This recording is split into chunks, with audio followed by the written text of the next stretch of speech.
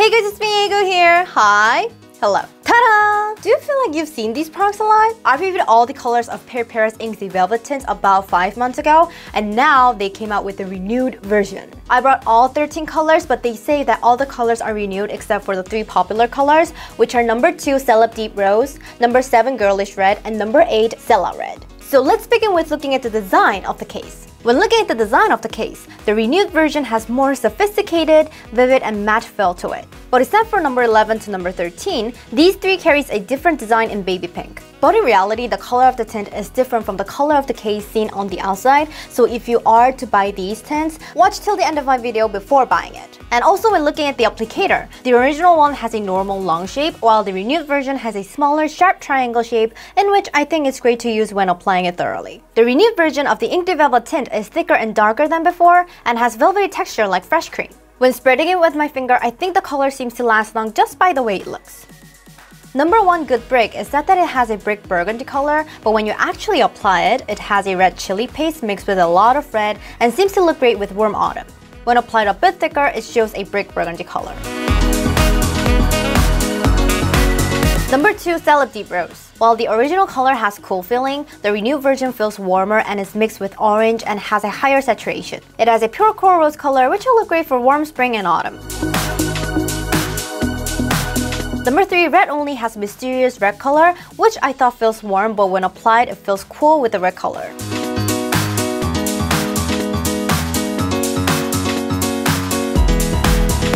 No. 4 Vitality Coral is said to be a lively MLBB pink, but when applied, I think it has a coral color with a lot of white mixed with pink. No. 5 CORALFICIAL has a warm MLBB coral color. There's no big difference between when applied as gradation or full lip, as they both give off a feeling of pure coral.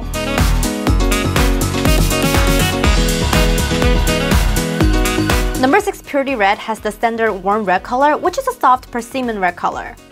When applied in gradation, it feels warm, and when applied in full lip, the color looks more vivid and clear. I think this will be great to use in summer.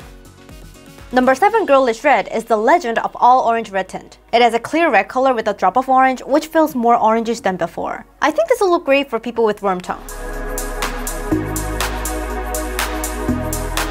No. 8 Sellout Red is the legend of cool tone reds. It has cherry reddish pink color with a bluish paste tone, which feels cooler than the original. When applied lightly, it looks like hot pink, but when applied thickly, it has very clear, cool red color, which will look great even for the cool winter. No. 9 Sparkling Pink has a cool bright pink color with a fluorescent pink tone. I think it'll be great for people with cool tones who likes bright pink colors like this.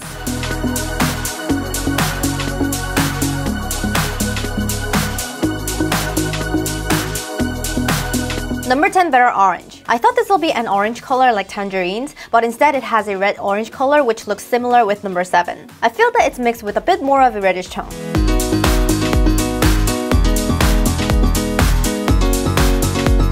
No. 11 My Coral is said to have a coral color with orangish undertone, but when actually applying it on, I find it to be a warm brown orange. When applied lightly, I can see more of an orange color, and when applied thickly, I can see more of a brown.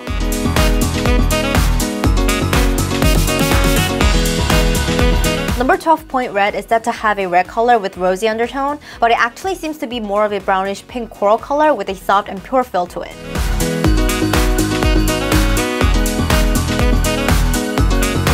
No. 13 Villain Pink is said that it has a fuchsia pink color with fluorescent filling, but when actually applied, it has a very vivid pink-red color of blossom.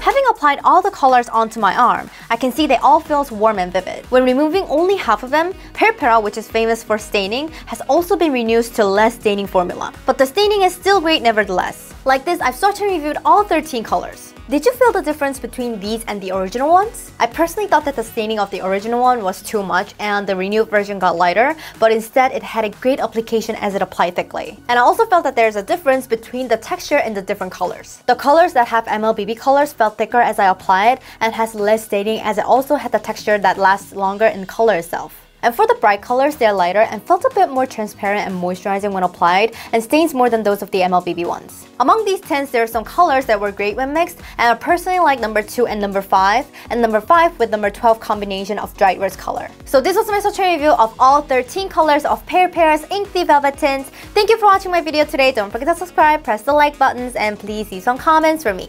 I'll see you guys next time. Bye bye!